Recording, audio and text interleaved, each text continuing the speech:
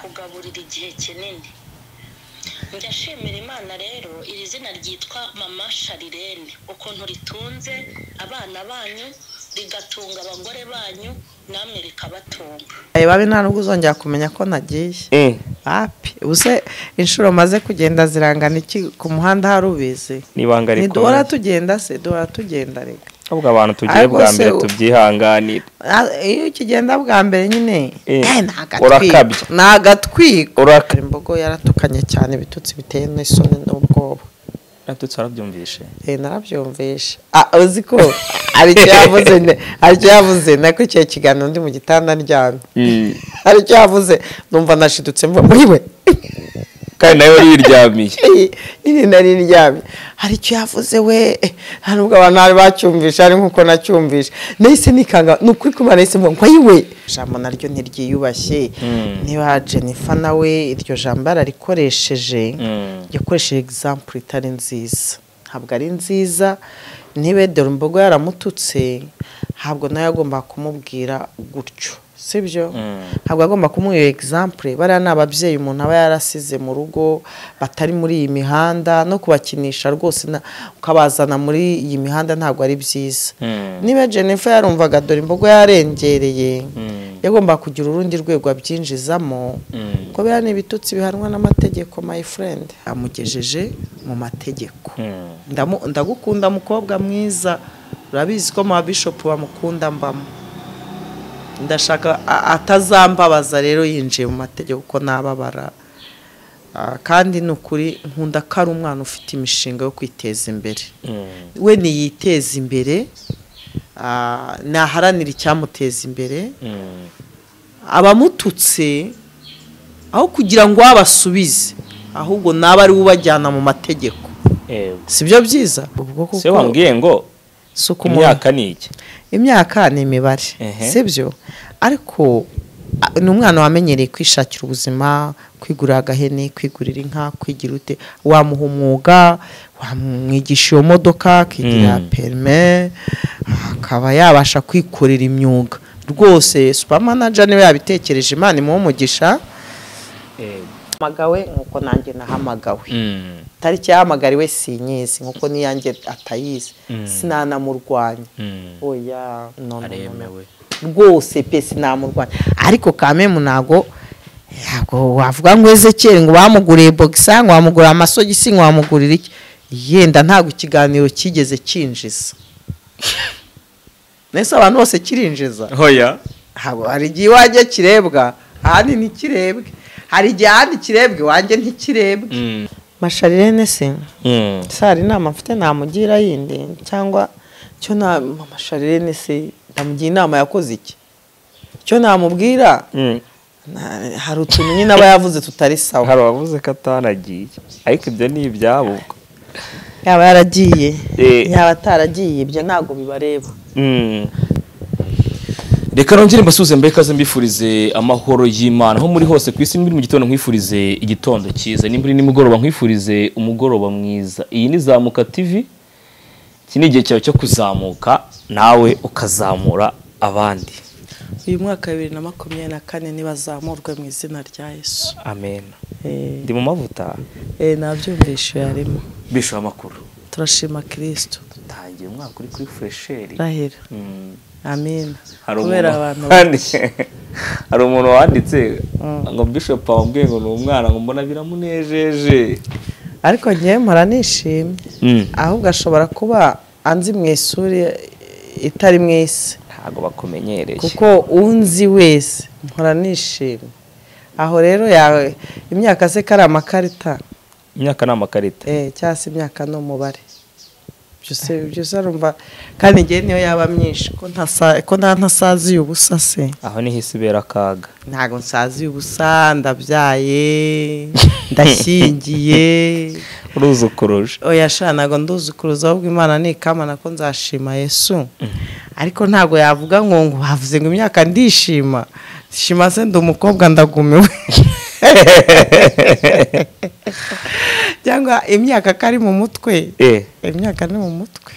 Uri imyaka ni mu mutwe. Ni mu mutwe rwose. Aho yahibeshyeho cyane ndamukosoye. Ubwo rero abantu mujya muvuga ngo ngo Mary yakomeje birakana ndabakomeje nanjye ndabihanganishije. amakuru y'iminsi Turashima Yesu. utangiye umwaka gute?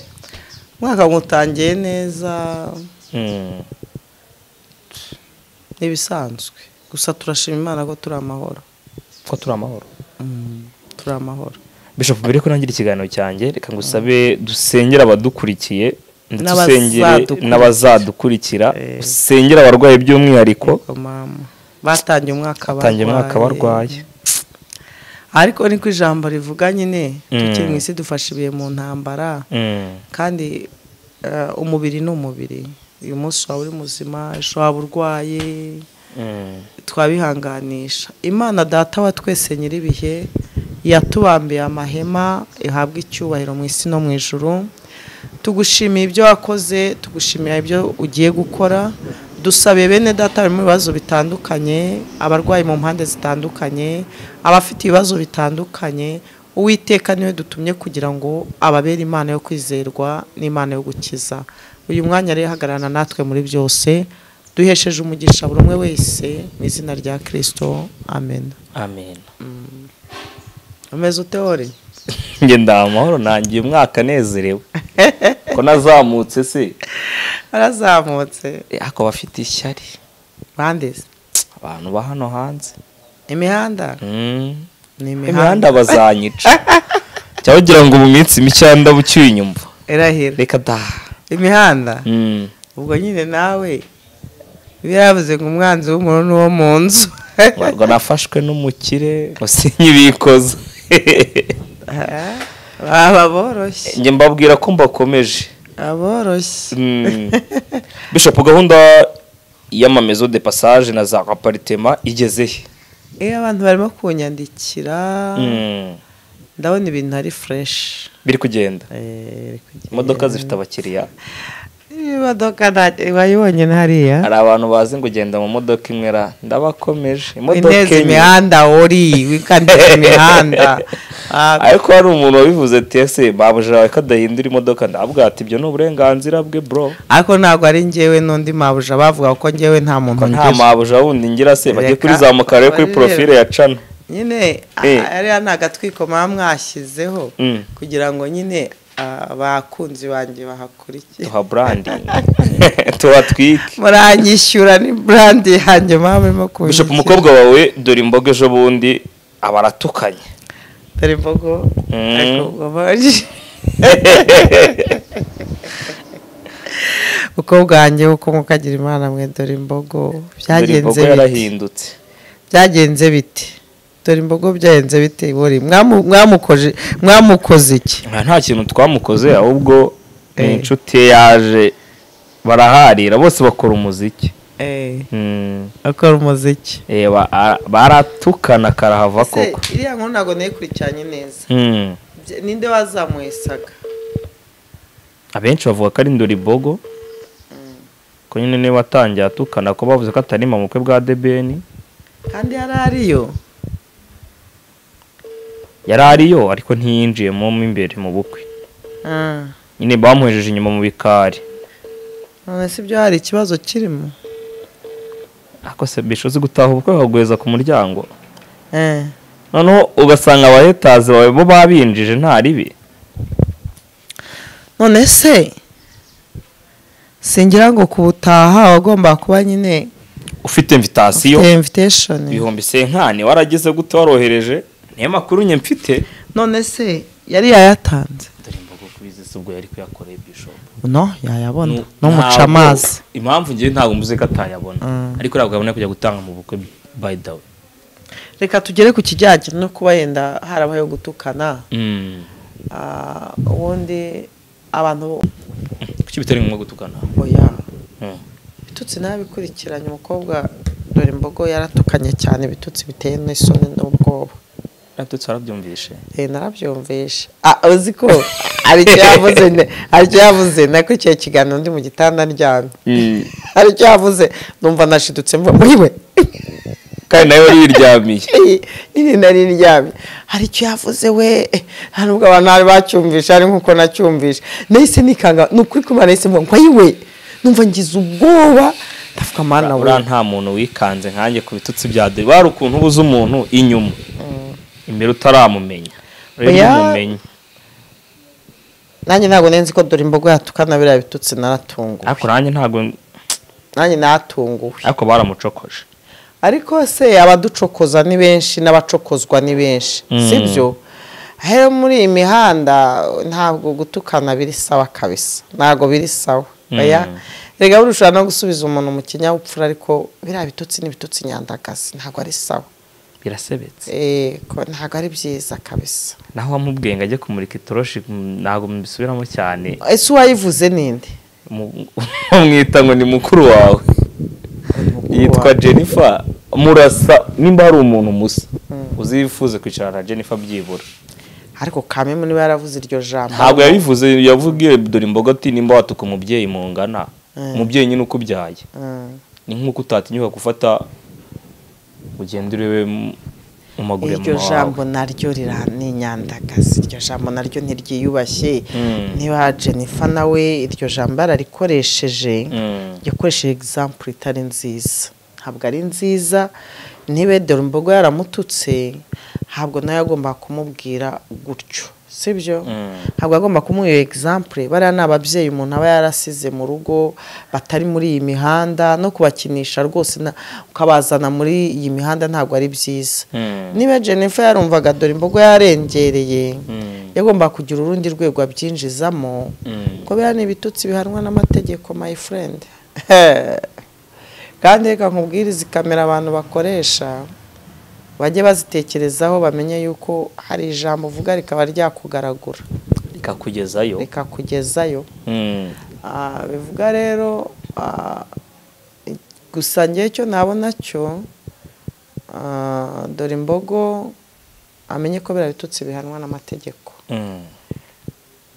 Jennifer ataza kwinjirayo ngo ajye gusubiza yashobora gukora ikindi kintu nawe rero ndamunenze kujya gusubiza agatanga example yo kumurika aho ngaho ntabwo ari ijambo naryo ryubashye nuko ikorana ku mubyeyi w'umukecuru wibereye iyo mu cyaro utazi iby'iyi mihanda ahubwo perezida w'imihanda si byarabikemura ate perezida w'imihanda aho menya ntacyo ajya arenzaho se ku bitutsi mu mihanda batukanye mu mihanda batukanye aba yarahita azana ingingo ya magana nka 300 kuko mu mihanda batukanye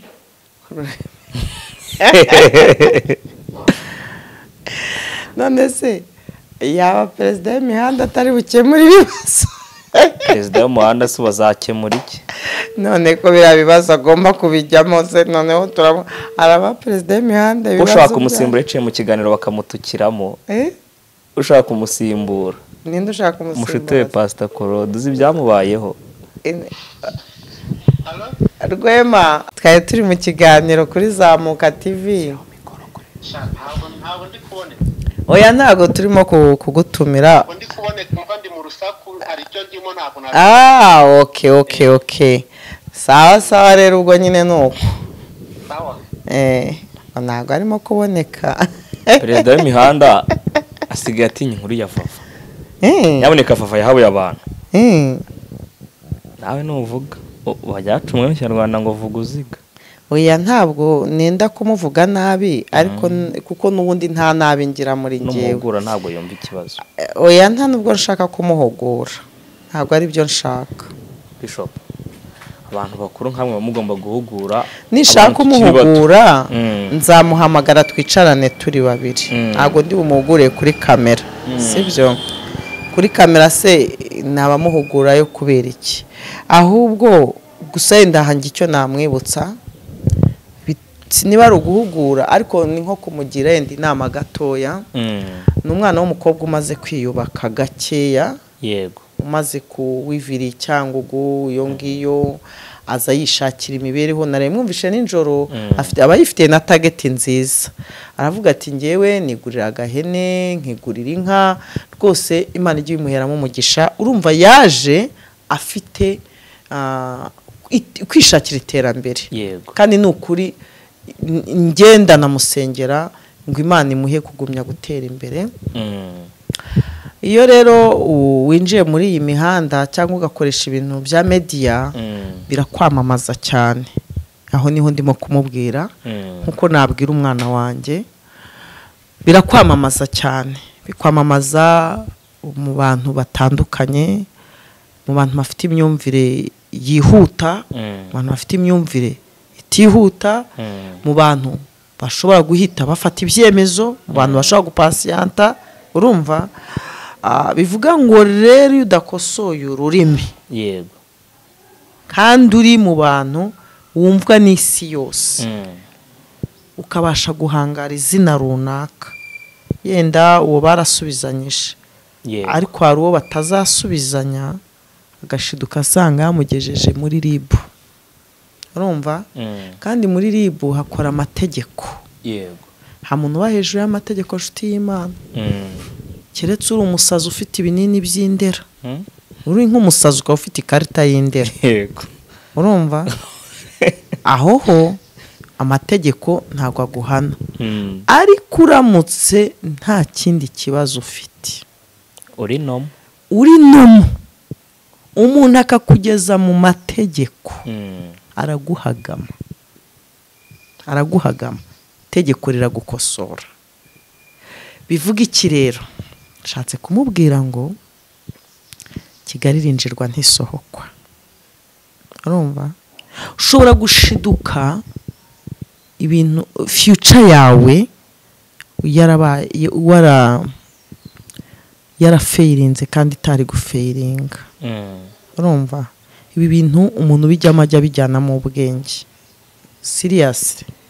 Izi kamera twicayeho, izi mikoro tuzivuganeho ubwenge, kuko uyu muntu akugejeje kuri RIB nta bundi bushuti baba bukirimo. Ejo rero dore imbogo batazamugeza muri RIB. Yego, Jennifer ashaka yagurutse aramusubiza, ariko hari undi ashobora kuzaza gutyo ugasanga amugejeje mu mategeko. Ndagukunda mukobwa mwiza, urabizi ko ma bishop bamukunda mbamo. Ndashaka atazambabaza rero yinjiye mu mategeko ko nababara. Kandi nukuri nkunda ko ari umwana ufite imishinga yo kwiteza imbere. We niyiteza imbere, naharanira icyamuteza imbere. Abamututse aho kugira ngo abasubize, ahubwo naba ari ubajyana mu mategeko. Sibyo byiza? Aho kugira ngo waze abasubize, kandi ni inama nziza dore imbogo mugiriye. Aho kugira ngo bamutuke waze abasubize, waba ari ubajyana mu mategeko, bizamufasha. Natabasha kubajyana mu mategeko, aceceke, yiturize. Ariko ibintu byose dufite mu mutwe twahuye nabyo muri iyi mihanda tubirekuriye kuri kamera, sibyo? Nk'urugero, abatoroga ntitubazi, turabazi. Abaturoga turabazi, turanirirwana, ni n'inshuti twagendanye nazo, twasangiye nazo, zabaye akadasohoka muri twe. Ubu se wavuga izina ahangaha? Uvuze izina wahanwa n'amategeko. Si ikintu nkubwiye gikomeye? Ibyo ni ukumenya ubwenge. Uhagaze ugahita umuhurutura ukamuvuga, ugahita umugira ute? Ugahita umuvuga izina ahangaha. Wamuhurutuye? Kuhurutura nyine ibigamba aho ngaho ukajugunya ku mihanda aho ngaho. Umuhurutura yakuvuga, yakurega. Kubera iki? Wamusebeje mu ruhame, sibyo? Urwo ni urugero ntanze. Aho kugira umuvuge kuri kamera, wamuvuga inyuma ya kamera kuko bidafite ibimenyetso, sibyo? Aho rero ni ukuvuga ngo muri iyi mihanda twahuye n'ibintu byinshi bikomeye bitubabaza, tubabazwa n'abo twagendanye, ariko ubu amategeko yumvishe ukuntu umurangira yasobanura, ari seriye, avuga ati rizaguhana. Nkaragura ururimi karindwi yongeye kuvuga. ubu warukaraze narukaraze ko nanjye uzanyanikira kuri iyi kamera karindwi ni kenshi nanjye uzanyanikira kuri iyi kamera aho waba uri hose tuzajyanamo. uteye abantu ubwoba ntabwo mbateye ubwoba. ubuzima bw'umuntu ni ntavogerwa. yego ntavogerwa. ujye wumva yenda ikidakoze icyaha sibyo ikintu wavuga kumva umuntu nta cyaha gikoze sibyo ariko uhagaze hariya uratuka umuntu kweri ugiye hariya uramwanitse ku mugaragaro muvuzi ibibaho n'ibitabaho uzanye ibibaho n'ibitabaho nushaka uzaba uri mukuri uzahanwa n'itegeko. icyo nyikubwiye kandi uri mukuri se uza kunyuza kunuza kuri media akubishopa ryo umuntu agusembura by the way ukanyuza kuri media kugira ngo yumve itegeko rizaguhana nyabusa ko hari abantu batumva itegeko rizaguhana ukuri kwawe gushinja mugenzi wawe yagukore ntago kunyura ahangaha ntago kunyura ahangaha ntago ari ahakunyura kunyura mu babishinzwe ugatanga ikirego. urumva siniza amategeko amusosori ndi umucountants niza amacungamari ntago niza amategeko urikoramo ntabure ariko reka nkubwire mu bwenge buke mfite butari bwinshi ntabwo umuntu ikibazo mwagirana gikoze icyaha ugisubiriza ahangaha hari urwego ujyamo rukagufasha. bantu rero murimo guhaguruka ngo kana kandutse nawe ugatuka genda kwipasagura kandi jari itegeko hagarira gukaraga mwana rirakuzonga umuntu akwitendekaho. Bishop ejo turi kumwe na super manager muri conference hall twari twagiyemo avuga ko agiye gusubiza VAVA ku ishuri. Narumva umuco waragiye nawe urabishyikiye ko VAVA yasubira ku ishuri. ntabwo yafata VAVA yivugiye imbere atangira ko na primaire atayirangije. niba ashaka kumusubizayo sinzi niba baranabiganiriye baba barabiganiriye akabimwemerera ni inshuti cyane niba barabiganiriye namushyire mu y'imyuga ubwo mugire nk'inama yajya mu mwuga. oya ntabwo aho ngaho mugira inama burya umuntu agira umwuga yiyumva amakunda. ushaka ukunda gusuka undi akunda guteka undi akunda kubaza undi akunda gusudira gukanika we icyaba yumva afitingamo nicyo burya yajyamo. none se uravuga nese yamusubiza mu ishuri agahera mu hakangahe mu wa gatandatu primaire kandi atarahageze ntagahageze niba nibuka neza yaba ari nka 3e primaire nasubira mu gatatu akiga ariko se ubwo kuko se wambwiye ngo imyaka ni iki imyaka ni imibare sibyo ariko ni umwana wamenyereye kwishakira ubuzima kwigurira agahene kwigurira inka kwigira ute wamuha umwuga wamwigisha iyo modoka akigira permis akaba yabasha kwikorera imyuga rwose. super manager niwe yabitekereje Imana imuha umugisha na kimufasha yego kimufasha abakagira hagera akagira hagera kandi byaba ari byiza bazabivugane nese wajyana umuntu mu ishuri mutabivuganye bazabivugana babyumvikane. Bishop niki wavuga kuri Jennifer nk'umubyeyi mugenzi wawe? Jennifer hari ibyo abana batanu hari ibyo udasubiza muri iyi mihanda ubundi yego hari biba bitari ngombwa gusubiza nawe hari ibyo atagomba gusubiza nka biriya byo kumurika itara siwowe ntabwo byari ngombwa.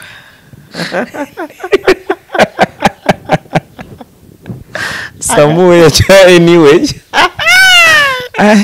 kari akantu kashenguye abantu bakoresha imihanda kumurika itara shaka kwa mama ntabwo ari byiza ako kantu ntabwo kari sawa. byonyine nta n'umwana ushobora gusanga ahantu mama wari kogera ntibibaho ako kantu ntabwo kari sawa ntabwo se nk'umubyeyi yaba yaravuze ati Imana imbabarire n'abantu bambabarire ntabwo byari ngombwa ko mbivuga kugeza amagingo ya bose barakihagazeho ntawe uratera intambwe ngo asabe undi imbabazi oya ushobora no kudasaba undi imbabazi ari ugahagarara ukavuga uti ururimi rwanyereye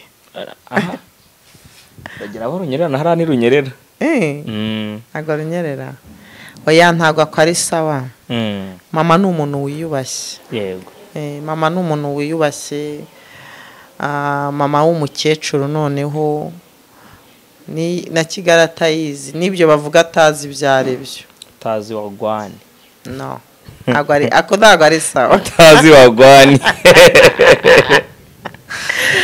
nayumvise bavuga ngo ibyo ngibyo yajya baza ati si byo ni ibiki bavugaga ntabwo yabimenya rero kuvuga umuntu utari bumenye n'icyo wavuze ntabwo ari sawa biteye isoni ntabwo ari sawa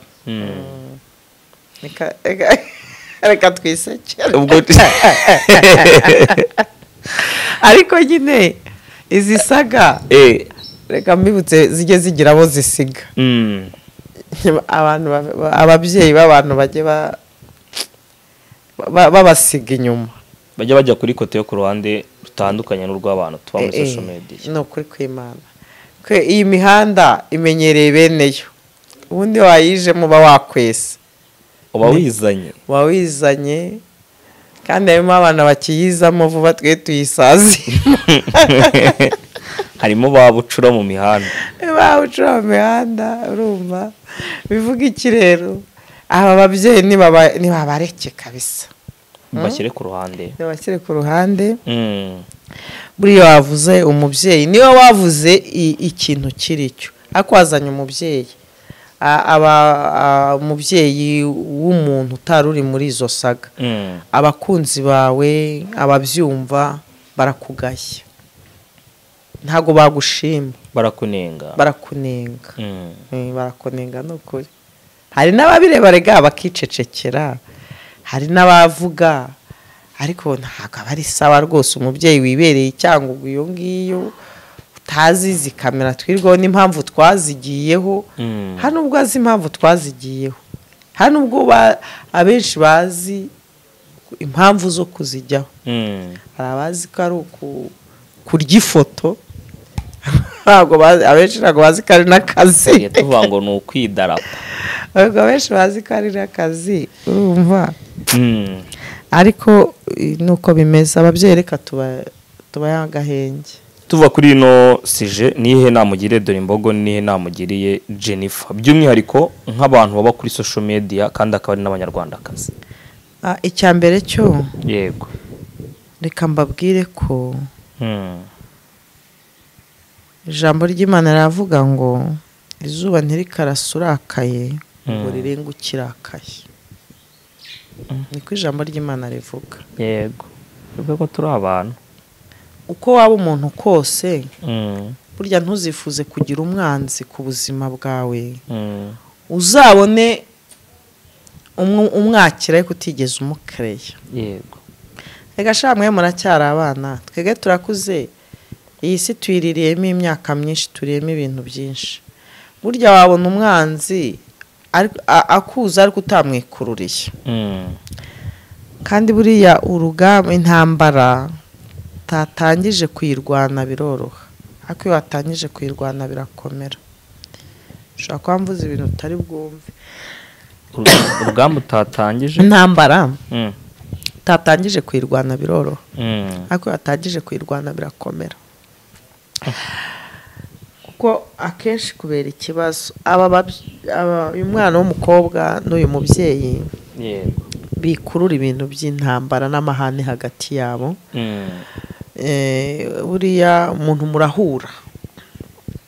murahura mushobora kudahurira kuri iyi mihanda turiho mugahurira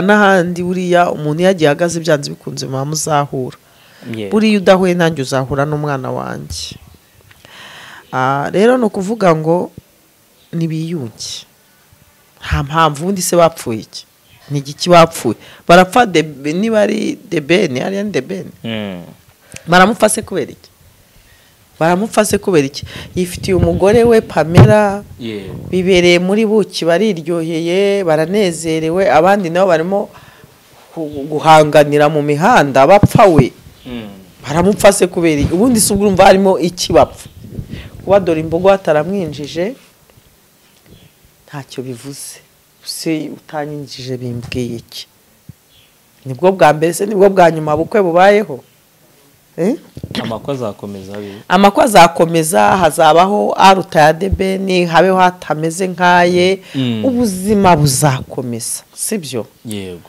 kuba rero wakritika ngo nundi ntiyagomba kujyayo kukisa atajyayo yajyayo yubahirije ibisabwa urumva ibyo kuko aba ari byo bapfa bagera ubwo bambikana ubusa muri iyi mihanda batukana buryo nta mpamvu nibiyunge nibasubiza amaso inyuma avuga ngo ubundi twapfaga iki wese urumva barapfuye iki ndengewe wowe urumva ikintu bapfuye gifatika ntacyo ntacyo sinzi ukuntu ubwo bajya gupfa ibintu byo mu bukwe bw'abandi butari n'ubwabo bikageraho abantu twese twifata gutya ku gahanga tuti ibyo bintu bisohotse ni ibiki ibintu byashoboraga no kuba byabageza muri ribu sibyo ukaba byabageza mu bushinjacyaha mu butabera ibintu biturutse ku bintu bidafite icyo bibamariye harimo agafaranga se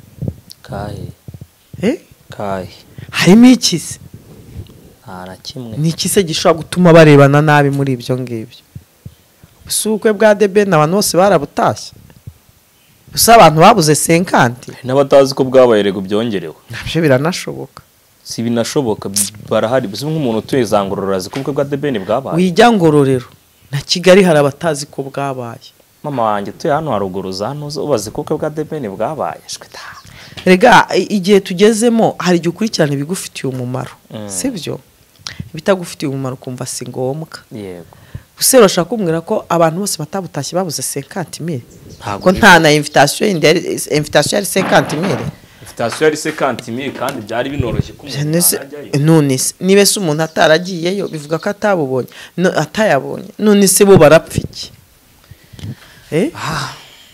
niko aho rero aho nabariho bicara bavuge ngo bamere nka wa mugani harya bavuga ngo iki ndawibagiwe ntago nkwibuka Kinyarwanda uvuga ngo iki ngo ningo bapfaga iki ngo akayuzi ko mu rubibi ibintu ni nk'akayuzi ko mu rubibi sakwe ngo so na nyoko bapfaga iki akayuzi ko mu rubibi ubuzima ikintu numva bisobanura uvuga ngo so na nyoko ko bakundanaga nta kibazo bapfaga iki akayuzi ko mu rubibi kari fake akayuzi ko mu rubibi kanu ka fake nyine bose barapfiki nabona akayuzi ko mu rubibi neze ko batabana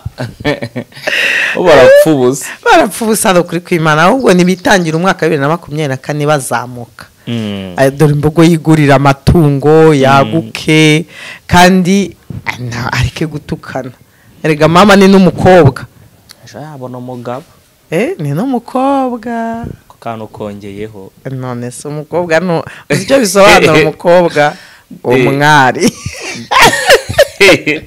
uze muwari na dore imboga arimo of course ibura mu mwari yes ni umwari mama ariko ashaka umugabo ngo ufite ubwanwa hano naha ibyo ni ibyo reka rero nkubwire ibyo niba bishaka rwose ni byiza umuntu agira principe mu rushako kavuga ati nge nzashaka umeze gutyo ahubwo ngenda nabimukundiye niba avuga ati nge nshaka umeze gutyo rati imana izamugushye twinjiye mu kiganiro cy'umuryango tuvuye kwa dore imbogo imana izamumuye nese undi kankubaza ni gute ubundi umuntu ashaka atavuga ngo njyewe nkeneye ameze gutya na gutya yaba ari abo mu myaka yacu ya nyuma ya genocide twebwe nyine ibyo ntago twabitekerezaga twe dufite imyaka mike nano watekerezaga ibyo ari fast ku gihe cyacu se wibuke ko nta na telefone zari ko twandikirana ngo turetere mwana na telefone byose ukoresha mu bukobwa wapi hayari ihari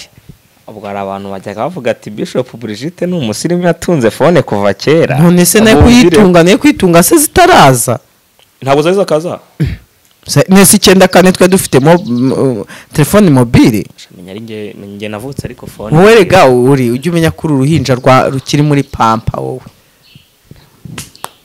ndagushoje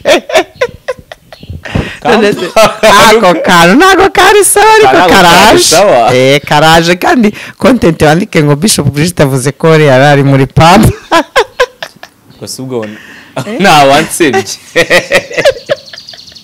baze kumva umusaza nkanjye muri pampa ahubwo nshuje abantu twahoze twandika uturetere tugashyira mu tubasha tw'umutuku n'ubururu we ntago tuzi tw'umutuku n'ubururu ukagenda ugasanga umusheri ntahari kagashima nuko byabaga bimeze abana gukunda n'umukobwa ajya guyandika yarandikwaga ariko nta mukobwa ateraga intambwe kiragiye ngweke agafite ubwoba ku nshuti yanjye nkumbura kandi nifuriza amahoro y'Imana banje wo gusuhuza tuzahurira ahantu dusangira amapera amapera yarari kiragiye nimba nta hoteli zabagaho abamugani zari zihari ese izo bita hoteli Gloria ntizari zihari se Bishop cyajya afite ubushobozi bwo kuvuga ngo muri abana ngo mugiye gutembera oya hako subwo 94 se 95 none se icyo gihe ujya ngo urubyiruko rwarasokaga nkamwe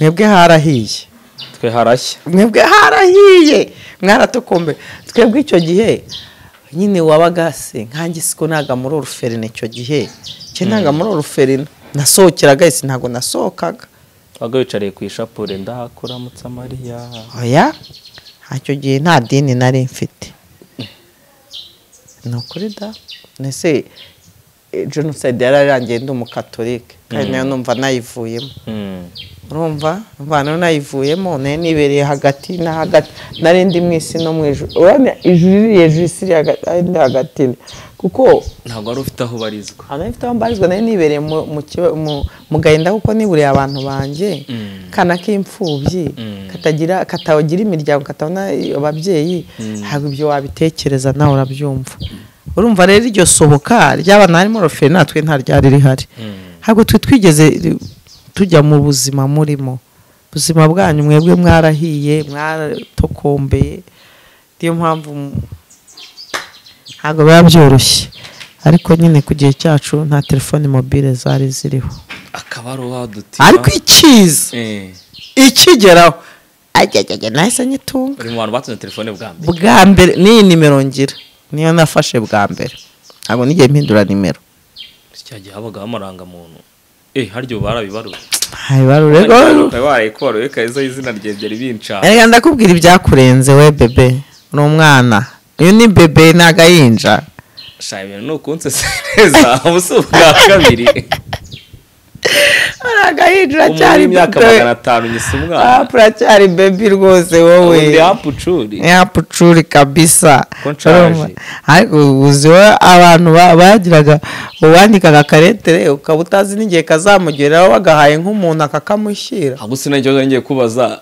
zira retere bajya bambwira ngo warayohereza ganga ngo igaca ngo kwisana ngo kuki ubwo yabaga igiye nko hanze akajya bagatereshaho tembure hose urazizi hari abantu tuzi n'igifaransa abantu bazi za tembure akamenya volta superi ndabakomeje twagiye bakamenya iradiyo yitwa mera aha abo ngabo twagiye umva mbabwire twiye kwiyagaho imyaka yagiye ntabwo tukiri urubyiruko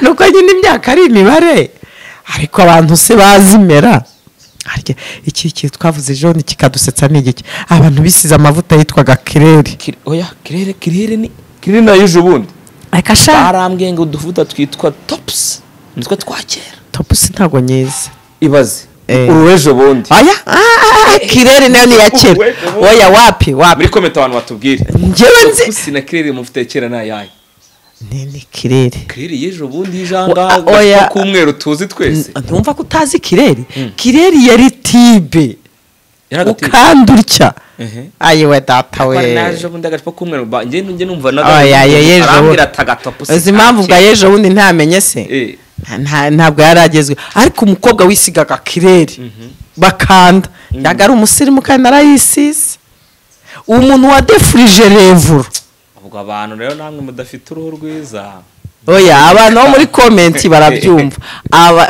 inshuti zanjye bakunzi banjye umuntu wa defurije revuro akicara imbere y'umudefuriza ikamwotsa akajya ashinyiriza atya nyine urumva uwo nguwo nawe ndamukomeje hari utuntu twinshi muziranyeho ako revuro yari poroduwi nziza mu musatsi nziza cyane yahishaga umusatsi ariko ikakotsa my friend yarakotsaga yari poroduwi nziza y'abasirimu akongoka tuzana uruhara yarakotsaga ruri seriye abayidefurizaga urebye abanze batari babizi kuri icyo gihe ntago bari babisobanukiwe ntago babisobanukiwe rero nawe twambaye amajipo asataguye impande zose twe tubyita incunda biriya biboro niko mubyita ariko icyo gihe izina twahitaga ubu ntago narivuga hatagira ubinsubirishamo akubwiye ko nkaragura ururimi karindwi ibyo birakureba kuri Kinyarwanda se ibyo birakureba ibyo birakureba tuza abantu bambaye ku ruhu rw'intama n'uruhu rw'inka ni bande barwambaye icyo gihe barahari aba bantu ntago bagihari hari abantu baruhetswemo byo ntago mbizi ngiye mwana njye ndajya nkubitse ko nyina avukiye se hashika ntuzajya wicara nanjye umwe ko avukiye se hashika ntuzajya wumva mvuga n'ayo mateka uri umwana w'isi navukiye se hashika ni umwana w'isiti Gacuriro niho mvuka kavukire yanjye urumva ibindi byaje nyuma uvuka ye babyumve handi uvuka Gacuriro yewe ijisho ryanjye rirambura rirya mama yambyariye Gacuriro mu bitaro se hashika ntago zigera ukena ndakubwiye kugeza no ku mwana wa bucuri wacu wapfuye yavukiye muri se hashika ubu so ubuhanuzi ariko ntuzigera ukena yewe se ariko n'ubundi kuko impamvu ahantu wavukiye niho hageze umujyi wa Kigali kuko umwana Imana azantabara icyo gituma ndamaho nta mwara yasomera amaso yanjye sigaye nzi Bible mu mitsi mike ndabandi pasiteri abantu tuba dushesha akanguhe ariko imyaka ntacyo bitwaye dufite abana turakujije iyo twicaye naho twumva biryoshye wumva ari byiza ni byiza ubwo ako kari akanyuzemo mu kiganiro tuba tugira ngo abantu tunabaganire tubibutse ibihe bya kera tubibutse ibihe bya kera yesu we kera habagaho utuntu n'utundi uzize ipantaro mwambaye njya mbona ngo hasi zifunguye ngo ni pati ziriya zarambara agapantaro yo nkambaye kariyo ukambaye ko ntambuka mu muhanda bakikanga mubwire ko kariya papa yakambaye si kariya karekuye hasi hasi ka pate siriya pate erega mwebwe murimo gusubira mu bintu byambawe kera bacanga tugezweho ukuntu zihenda wayibona amafaranga yiguze wacyaranga abaye baranga ibicare ngo vene ngo ibicare ngo ariko barabizi ko kera bazambaraga ahubwo se zigero ntituri kwisubira mu mico ya kera mwebwe musubira mu bya kera mukagira ngo mwatwitse ntacyo mwatwitse aba papa nibo batwikaga kuko nibo babyambaye kera twe turi kuzimya mwe murimo kuzima bamuzi ngo ni ibishyashya byaje mwadutwitse ngo turabameri turashaje kandi twarabibonye akabarabye bari abasirimu nanjye ari ipantaro njya mbona nkayambara gatavuga ati iyi ngiyi muzehe ari udufoto njya mbona hati umusaza yambaraga ipantaro irenze ahubwo se umusaza wa kera utarambaraga pate no wahe ko bazambaraga none yabaga yatebeje ahubwo yanateye ipasi ku ipasi y'amakara pasi ubona yivuge y'amakara none hongeraho y'amakara yabaga ihari yabaga ihari nyine ko hari umuntu ambwiye ngo hari igihe bakoreshaga akabati ingi bati rimeze neza karinyuzaho oya iryo ntago ndizi ngewe wacunze ipasi y'amakara iriho isake hejuru iriho isake hejuru kabanza ukayikubita gutya kabanza gafata akariro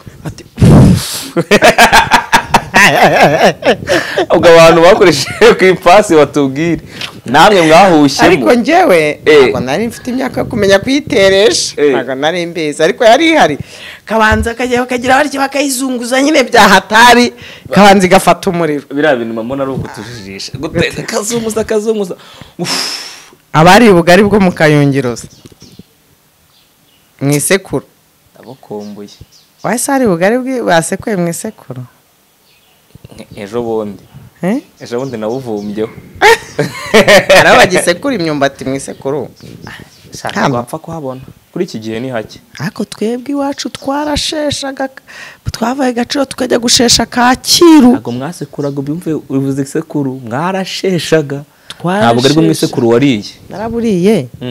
Ariko ntago byari bya bindi byitwa kuvuga ngo nibwo buri mbese nibyo bya buri gihe.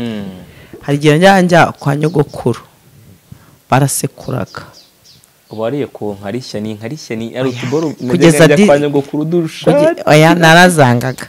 Ariko i Kigali twarasheshaga. Twasheshaga twebwe mu kaba aho bita mu Kabagari Kacyiru. Hano hirya ngaha munsi ya Zaminagi. Hariya twavaga ikabagazagari. Twasheshaga mu Kabagari Kacyiru tuvuye Gacuriro cyangwa aho bita kompanyi ntago hazi. Urabona anga joke. Anga muri Vision City. Hariya twaramanuka gatuje aho bita kompanyi ku Kinamba gushesha. Tumwana wo mu city uremewe. Hariya bita Vision City. Hariya twarahakataga. None se yari inzira yo mu rugo twaramanukaga tugahita twikubita urabona uriya muhanda utangira uzamuka ujya Vision City. Hariya no bitaga kompanyi. Hariya neza gutya. Ariya neza abaga ibyuma bisya. Mama yaduhaye imyumbati twagiye gushesha. Twayiguraga ku Kinamba aramwita ku Kinamba hanga ubona habaye urusimo imihanda itukura umanuka ujya ku Rwibutso ndujya hariya. None hagarara katavuga ati umuntu yambuka vuba. Aho twitaga ku Kinamba urabona uyu muhanda ujya ku Rwibutso n'undi ujya mu Gakinje komeza imbere ho hariya gato habaga hari imyumbati y'ubugari twajya hano hafi na Croix Rouge abantu bari kwareba ubwo muhite muhabona. Mwana we nta makuru basize n'aganda kaza. Mwana we nta makuru ufite. Twawe turabana bavuka. Twe turabana bavuka muri iyi town ariko icyo town uzukuntu yasaga. Niyo bakubwira ngo aratuye Nyarutarama. Hari urutoki, hari ishyamba. Naje koga mu cyuzi cyo kwa Nyagahene rimwe. Umwana muto. Sure bigorofe. Najyaga njyayo. Gorufe? Najyaga njyayo. Yabagaho se ko nakuze mfite imyaka nk'inge yatabaho aha. Nzakuzanira wajyaga ajya gutoragura udupira abantu bakina. Turi abakinisha twatwitaga udupira. Udupira twagiye gutoragura udupira. Bitwe byabaga ari akadenesi. Twagitaga udupira. Ayiwe shuje abo twakinanye umukino witwa tayari. Tayari arize amatafari tugereke bya tayari rimwe tayari ka. Okay. Ako twabwiraga bakuru. Ubu baratwika. Baratwika. Harabyara. Ntabwo abwira umuntu ko ibyo bintu bikiranga byemere. Oya ntago yabyemera. Bishop twivira ngaho tugaruke mu nkuru yacu dore ku nkuru bavuga ko ari we wayizanya mu Charilen. Mu Charilen bamwe barakiriti. Ariko nawe yarabyisobanura aravuga ati by the way ntago ngiye kuba munshishikariza abarokore kwambara agatambaro no kugira ari uko nanjye nanga abantu baba basirimu. Akabenshi akavuga ati ubwo Bishop Brigitte yamuvuzeho. Ariko sinamuvuze nabi. Nokora abakunzi be banyumvishe nabi. Ariko sinamuvuze nabi. Navuze ibyari byarabaye mu mihanda. Ntago namuvuze nabi kuko ntago murwanya simwanga ni n'uburenganzira bwe. Je urabizi nkunda guhaga mu kintu uvuga ngo umuntu n'uburenganzira bwe. Ikintu undi iyo kikuryoyeye ukumva kitagucira urubanza. Nta mpamvu yo kutagikora. Ahubwo ngaya wakwinjenda muri vie privé y'umuntu. Ariko byari ibintu byaye byaranyuse mu muhanda. Ezekiel aragira ati banguriye bogisa. Kuba mama Charilen yarabwiye Ezekiel ko acuruza izina rye rikamugura boxa n'amasogisi. Kubwo kumva kumuvuga butumwa bwira. Ako se mbanze nkwibarize. Ikiganiro cya mama Charilen nticyamaye $63. None subwo ntago izina rye ryungutse. Niba yavuze nese niba bavuga ko izina rye ryacuru cyamuguriye box. Oya simvuze ngo cyamuguriye box. Reka manze nkubwire. Izo ni izindi mvugo nyandagazi. Ori ntukajyana muri izo mvugo nyandagazi. Sibyo. Ibyo sinavuga ngo cyaguze box ngo cyaguze isenye cyaguze iki. Ni nkuko nanjye nta wamenye icyo ayo mafaranga azangurira. Sibyo. Ariko ndavuga ku mande ebyiri. Niba mama Charilen yavuze ko izina rye ryacuruje. Ryaracuruje. Ese kuki mudakunda ukuri? Ryaracuruje. singubwe ko ikiganiro cyo nanjye cyamaye 60 nangahe wowe naye ntago cyacuruje amadolari ahubwo mama Charilen ubahwe aremewe sibyo ariko ibyo ngo ryaguze bogisangwe ngo izo ni imvugo nyandagazi ariko AGEZE yabwiye Ezekiel ngasaba imbabazi mama Charilen aramubwiye Ezekiel winjire mu buzima bw'umubyeyi ubwo namenye uko yinjiye asambwa bishop nimba ugiye hanze y'igihugu mfite uburenganzira bwo kubaza aho ugiye tutavugana mfite uburenganzira bwo kumenya nimba ugiye gushaka cyangwa utajya gushaka reka rero nkubwire ibintu abanyafrika tugira dukunda kwinjira mu buzima bw'umuntu tukabaza wari uri he wagiye he waguze iki ubundi ibyo ntago rwose uba urengereye umuntu kuba mubana ntibivuga kumwinjirira sibe noneho n'umutana abana yego n'umutana abana noneho agiye hanze ni rights ziwe sibyo agiye akagaruka ni rights ziwe urabishaka wiki uramubaza iki urabishaka wiki sibyo byongeye ko ari umubyeyi we niyo yaba atari umubyeyi arega umuntu wese agira ntuzu ubuzima bwe agira ubuzima bwe yiyinjiriramo sibyo ariko kuba nanone wabwira ngo Ezekiel ngo nawugure boxer ngo nawugure isenyeri ngo nawugure iki nawugure ibyo nabyo no kurengera ubwirwa n'iki se ko ayo mafaranga ari byayagusa yenda ntabwo ari byayagusa cyangwa yenda nticyanarebwe nta n'ikintu cyinjije yenda nta nicyo cyinjije nanjye mvuge se izina ryanjye nanjye riracuruza ese ntimumaze igihe nanjye muncuruza twagushyizeho hari aho ifoto yanjye itagiye hari aho mutayishyize niwe ngo wazanye iyi nkuru ku mihanda ntabwo ari njye wayizanye ahubwo bayizanye nabi nyirayo niwe wayitangiye reka nkubwize ukuri yenda bayisesenguye niho babisesenguye nabi sibyo ikindi cya kabiri ntabwo ari njye wafotoye mama Charilen ku kibuga bimbeshyera nta nubwo ari njye wavuze mama Charilen gahunda ziwe kuko sinari nazizi baba bambeshyeye bakunzi banjye barambeshye murabizi nta matiku n'ubudiganya n'ubutiriganya ngira oya magawe nkuko nanjye nahamagawe tariki yahamagariwe sinyizi nkuko niyanjye atayizi sinanamurwanya oya aremewe rwose pe sinamurwanya ariko kamemu ntago wavuga ngo Ezekiel ngo bamuguriye boxer ngo bamugura amasogisi ngo bamugurira iki yenda ntago ikiganiro kigeze kinjiza nese abantu bose kirinjiza hoya hari igihe wajye kirebwa ahandi ntikirebwe hari igihe ahandi kirebwe wanjye ntikirebwe siko bimeze gusa abangure waba hari n'igihe cyarebwa nkayafata sinyagure iyo sengeri nkayafashisha yenda abakene n'urugero umuntu wese agira target y'amafaranga ye mwumvireho umuntu wese agira target y'amafaranga ye ushaka kubunyekera ko harimo ndakora ati kubona mama Charilen noneho yakuyemo igitambaro ariko kanatireri subiramo numve nakubwiye ngo kubona mama Charilen yakuyemo igitambaro ariko kanatireri noneho ariko wakubita abantu bakuyemo ibitambaro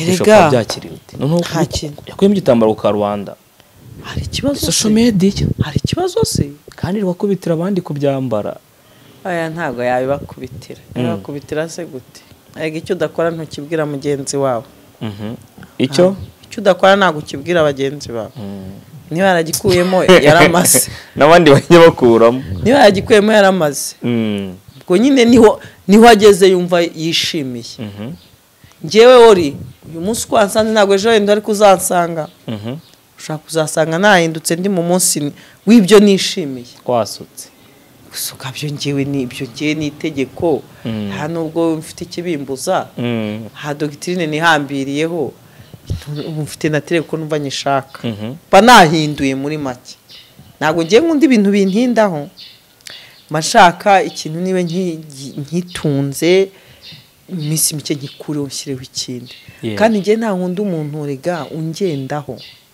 njyewe ubuzima ngendaho ubuzima n'ubwanjye ngo kuki yakoze iki kuki yanyuza kuki yanyuze kuki yagize ibyo no kumbangamira mama Charilen nibakureke ubwo aho wageze naho ngaho bikubangamira nkubeshye se ubwo igihe cy'igitambaro cyari icyo aho ageze niho ashaka ntihagire umuntu ukubangamira hagire umuntu ukubuza uburenganzira bwawe habiriya bavuga ngo yagiye gushaka umugabo mwararengereye mwabanyamihanda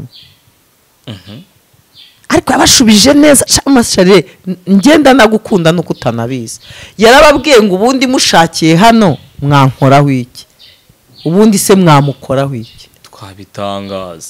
mwabitangaza se bikamara iki ukabona views n'amafaranga nibyo nyine ni views n'amafaranga nyine ariko ntacyo mwamukoraho n'ubuzima bwe reka ubwire ori iyo mbivuga mba numva nuzuye izindi imbaraga mujye muri ku buzima bw'umuntu abukoresha uko yumva bishaka iyo burwaye ni ubabara iyo bumeze neza niwe wishima ubundi bibaryahe wa muganiwe kana ariko nayo yavuze nabi ahubwo ari nabi ibiki biturya ntago ari nabako ngakori mufite uko mwakumisha kuvuga ngo bibarya heye bibaryaho mu mushaka wiki ahubwo se waradushaka heye ahubwo ngiye ikintu yavuze cyashubije ngicyo nibazaga nuko yakwemo n'igitambara akakigaragaza kwa Sabe akavuga ati ngewe narakoroheje sibyo rwose ntawe mbangamiye ahubwo ngiye nari nzenda kakiri kuri za doctrine zikubitira abandi bitambaro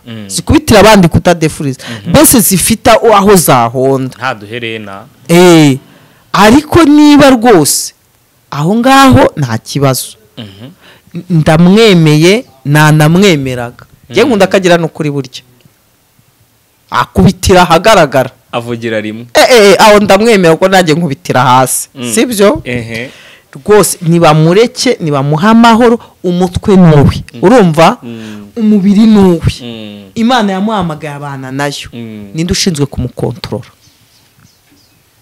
gusa ntawe ushinzwe kumukontorora gusa yoroshya amagambo kubwira umuntu ngo nakuguriye bogisa ntago kari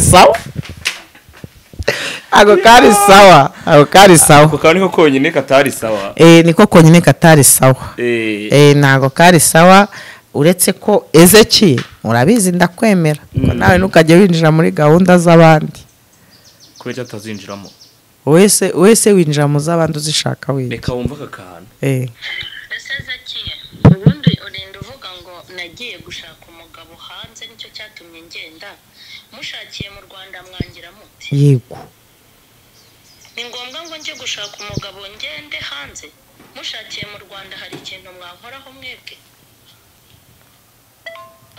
Ewana ntacyo kabisa nta kintu byabitwaye kabisa byaba ari byiza cyane ahubwo se yera amakuru waramushatse Charilen niwe ransitse ariko mwamufite inyuro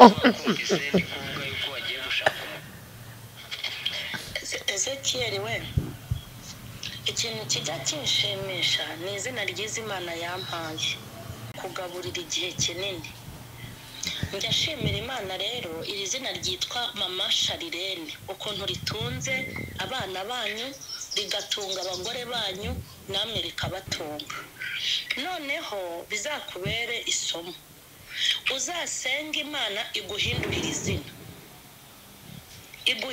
izina ku buryo uzagera ku rwego nk'urwo ndiho umuntu wese yandika izina ryawe agahita yinjiza amadolari umuntu ushyizeho ifoto yawe agahita yinjiza amadolari ngayo nguko aho se si sawa ibyo yavuze se bitari byo nibihewe ngaho bimbazeho ibyo ngo yavuze bitari byo harumva akana yabwiye Ezekiel ko izina rye ritunze umuryango we n'umugore ako ntago ari sawa umuntu afite uko yubatse ubuzima bwe ntabwo umuntu ariho kubera undi ese ubundi abantu bose batunzwe na social media bishop oya no abantu bose ntabwo batunzwe na media kuri mubye yaravuze ibintu kuri Ezekiel ntabwo ako ari sawa ako ntabwo ari sawa umugiriye inama nkawe nyine ni ya indi navuze ngo tujye tuvuga twakaraza ururimi karindwi uvuga uziga nivuga uziga yitonze ikamishashe niko abanyarwanda bavuze yitonze ikamishashe nyine tujye tuvuga tuziga ko se wavuga ngo Ezekiel iyo video imwe yaba imutunze no ntabwo ari sawa ntabwo ari byiza mbese uba waciye umuntu amazi cyane wamusuzuguye ntabwo ari byiza rero ibyo byose arega buriya tukanasuzugurane ko twarahamagawe kandi dukorera Imana sina ngombwa ko abantu banatwemera njya numva baduciye amazi badupinze ba bishop baza kuri mikoro ba bishop baza hanga bana nababwira ngo nuko mutazi namwe kubikoresha kandi akazi k'umuntu kose ni ibanga ntawe ubwira undi akazi ke uko gakorwa none se ubu ngubu wabyutse utera kamera si akazi urimo se turi mu kazi wese uri gutuka abantu muri komenti iyo ngewe untuka muri komenti ndishima kuko ngewe YouTube iratubarira aho bajya yandika nyinshi bajye bandika nyinshi YouTube irabara kandi wakoresheje internet yawe akantu kari mu bwenge YouTube irabara kandi wakoresheje internet yawe bivuga ko nta manite yacu urimo urakoresha of course Bishop kugira ngo mbere ko ngana rero kusoza kuntuka nutse se nkarya bitwaye ntacyo bintwaye mbere ko ngana ku musozo w'ikiganiro cyacu witwa Juste Riverandi yavuze ngo Ezekiel azajya gusaba imbabazi mu Charilen we ku bwawe ku giti cyawe ntago nabo Ezekiel azajya gusaba imbabazi mu Charilen gusaba imbabazi no gukiranuka gusaba imbabazi no gukiranuka uramutse wumva ikikubera icyaha wasaba imbabazi nibemva kandi nta cyaha afitemo mpamvu yo kuzisaba reka gusaba imbabazi si ugutsindwa imbabazi ni ugukiranuka narwaye inkorora ariko isi rwari inkorora kubera kugira inama Ezekiel oya susiko na bonane yabaye mfite grippe se maze iminsi ahubwo ndembye mpanukaga ntanabireba nari ndembye baranutse ariko ntari naranutse ngiye ndinjiza urumva usaba imbabazi ntacyo bitwaye no gukiranuka ariko nanone usaba imbabazi wumva ikikubereyemo icyaha yego amutse nta cyaha wumva kigushinja kirimo uravuze ngo nimba nta cyaha yumva yakoze ntasabe imbabazi ese niyo nta cyaha yakoze yabasaba imbabazi ziki ko umuntu ari ugira umushinja muri we ese umuntu wese azaze ahate ngo kora iki umushinja agendana nawe ari we mwuka wera niba se mwuka wera atamushinja ikosa arasaba iki yasaba imbabazi ariko nka mwene data Yesu Kristo nyine nibe yumva byaramubereye icyaha najye gusaba imbabazi sibyo hari gusaba imbabazi kuko byakubereye icyaha no gusaba imbabazi kugira ngo bane n'umuntu amahoro ubwo azarebamo icyo akora muri ibyo azahitamo Bishop we ashaka kubikora nk'umuntu ushaka ko abantu babana amahoro ntabwo ari bibi ntabwo ari bibi abantu bajya babana amahoro y'Imana ariko ntacyo babitwaye soza ikiganiro cyacu niye namugira mu Charilen nk'umubyeyi niye namugira Ezekiel nk'umuyutuba Charilen se sari inama mfite namugira yindi cyangwa cyo na Charilen se ndamugira inama yakoze iki cyo namubwira hari utuntu nyine aba yavuze tutari sawa hari abavuze ko atanagiye ariko ibyo ni ibyabo yaba yaragiye yaba ataragiye ibyo ntago bibareba nanjye nshobora kugira ngo agarukira mu nzira pfa ko wagiye gusa ugafata ifoto oya ibyo ntabwo ari sawa ese ko utarambwira ko wagiye wenda nifatira akavideo abantu babaye babi nta nubwo uzongera kumenya ko nagiye hapi ubuse inshuro maze kugenda zirangana iki ku muhanda hari ubizi nibanga ariko duhora tugenda se duhora tugenda rega ahubwo abantu tugiye bwa mbere tubyihanganira iyo ukigenda bwa mbere nyine urakabya urakabya twese twaratwitse tugenda bwa mbere baranavuga udufoto mu ndege oya ngiye nta mafoto yo mu ndege njya mfata ariko ku kibuga twarayafataga handi rero ngenda nabyumva ubugiye bwa mbere mwana uba wumva ari ibintu nyine bya danje wumva ari ibintu bya danje ariko ubu ngubu se ubu nta muntu ukigenda ngo babimenye reka samutese ko yagiye ntitubizi kazi ko tutabizi turabizi tuzabivuga nimubivuga nyine tuzabimenya ariko ntago niba ataranabivuze agenda numva ari sawa nta mpamvu yo kubivuga yabibwiye umuryango n'inshuti wowe atabibwiye ntabwo uri ngombwa erega mwinjira mu buzima bw'abantu ubwo umuntu wanyeretse utuvideo yagiye yihangane iby'amavideo byo ntabwo twajya tubirebaho cyane dusanzwe tubona amavideo kandi tugasanga byose byabaye puranka ziranga mu mihanda ziba ari danje ziba ari danje ariko burya nemera ikiganiro nyine umuntu yakora ari hakurya agakorana n'uri ahangaha icyo kiba ari fresh akira cyasiya nabacita kiriya kigaragaza umuntu awaherereye uretse ko nyine ntakunda no kugikora ndiyo utazanampamagara ngo nkigushye twabura kuvugana ariko mashini iteretse hari mfite kamera hano mfite video call yanjye yuzuye ariko kubera ari zamuka wenshi wakukigura ntabwo cyabura wowe nzakigura ariko abandi wapi ntabwo byapfa kuvamo ariko ntabwo kuvuga ngo nagiye wori ngo ngwino ku kibuga hari kera ndi niyo kamazi narewe nimbura ugiye ori nari niyo kamazi kiragiye nagiye icyo gihe nari nyine gutyo ariko ubu ngubu wabaye umwansiye nta birenze ariko wapfa kutuvumbya nk'abapeti byiwe murakarega no ku kibazo ndege kuntu abo hameze nkanjye karate kibakinde yaje ariko se nese ku ndege kutinjiramo ngo ujye kureba ko umugeza hariya hanze akagenda ugasigara uzi kwinjira ari ahantu byibura ntabwo urinjirayo hariya ngo izo chance muri iyi minsi ariko uzasige kamera aya ntabwo nasiga kamera kandi we ntusiga kamera yawe muragenda niyo wayisiga agatelefone kawe gahanje akantu njya numva kuri Radio Rwanda ubundi amakuru agezweho radio kanje kawa kari kumuseka ni ngwabwa Claude ngo amuyerekeze yewe yaba Claude je bombo ugeze ku kibuga cy'indege agafoto Claude yagwerekeje yafata amafoto byanze bikunze niyo kamera yaba yayisize yavuga ati wabibonye Bishop aragiye niwe wemewe atahani neza ariko turamushuhuje abantu bakore subscribe ku Ikaze TV Rwanda bakoreho ku Ikaze TV Rwanda bakore na comment ariko reka dushimire abakunzi bacu bazamuka vraiment umva ndabubashye babonye ko bakanzeho bari gukanda gusa se bakanzeho umva murashimishe akenye nababwiye ngo mu kwa gatatu nshaka ibihumbi barashimishe bakunzi banje muna sharing mutere comment ahasigaye munakande umurimo kutunezeza ni uzise ubutaha ndabona nzagura agafanta nzakanywe oya nago zakanywe nzakazangira ngo bakunzi banjye mwakira agafanta ntago byemewe ni ukuri kwa Mungu